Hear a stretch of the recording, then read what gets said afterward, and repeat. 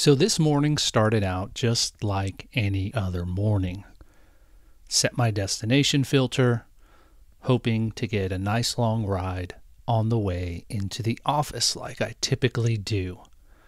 I greet my passenger, and then as you'll see here, I ask the question that nearly every driver asks a passenger when they get in the car.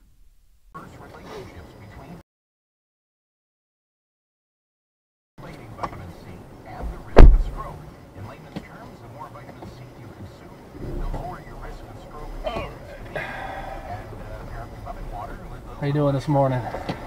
How are you doing this morning? Or, how you doing today? We ask our passengers that. It's kind of an icebreaker, gets the conversation going, and it is very important because it helps us set the tone for the ride. Depending on the person's response, you're going to decide whether or not to have an extended conversation with this person or just let them disappear into their smartphone. And here we go. He lets me know how his morning's going. A lot better. Oh. I just was at the hospital. Oh. And I told them that I was concerned about a parasitic infection. So it's at this point I'm thinking, am I going to have to pull over and let this guy out of the car? Am I going to get a parasitic infection? Is the guy just crazy? I don't know. Lots of things are going through my head right about now. And, I'm thinking, okay, this is just going to be one of those rides. Living within my mouth. Take the next left onto West Avenue. After I waited for 8 hours, that I didn't Continue have on West one. Avenue for half a And mile. I said, well, wait a second, how do you Back even know online. that? You are on the fastest route. You haven't your done any destination tests. by 7:19 How do you a.m. have any clue? And he said, well, I just know that you don't have one. I said, but how? You can't see parasites. That's why they're parasites. You can't see them with the naked eye. So you're looking at me and you haven't done any tests, and you're telling me that that isn't happening? And he said, yeah, that's what I'm telling you. And I said, all right, yeah, thanks a lot. Oh. I walked out. I went over here and I smoked a cigarette, and I spit on the ground.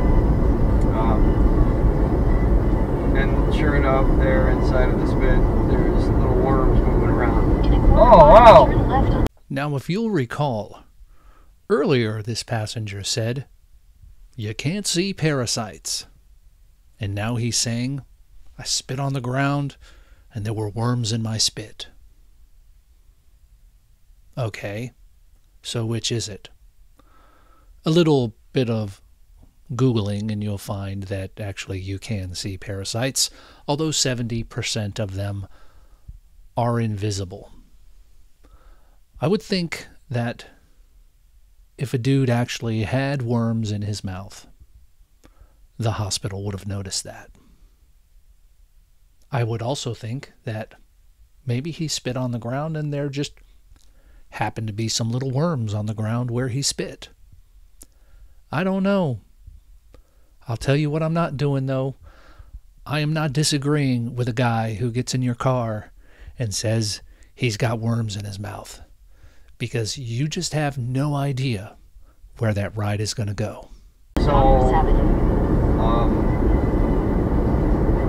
yeah, that's why I'm not doing so well. Oh, sorry to hear that.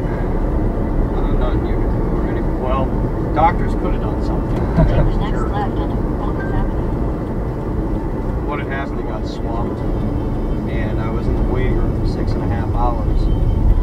Then they finally had a bed open up, and the guy had probably been dealing with, I don't know, coronavirus infections, God knows what else, car crashes, Yeah. and things of that nature coming in, and here I am coming in with something that I'm telling him is a parasitic infection, and he decided to tell me this is an emergency room. said, no, it's actually a place that people come to for help. That's what a hospital is supposed to be for.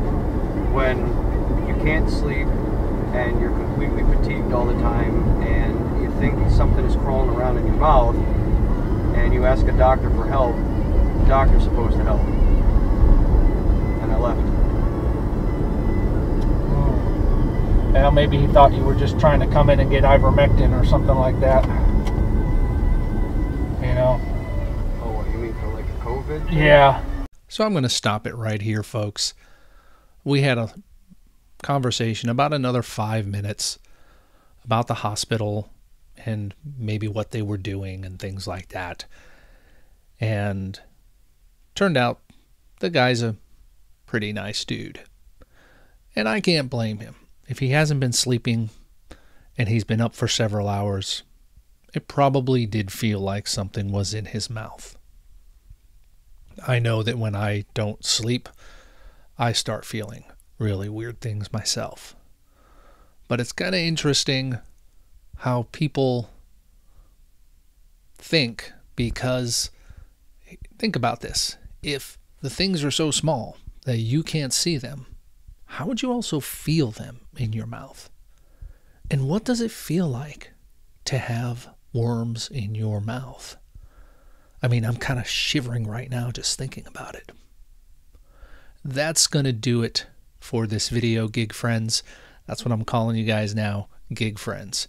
If you want to help me produce more videos like this, there's a couple of things you can do. First, you can like and comment on this video because, number one, I mentioned something in the video that's probably going to get it flagged.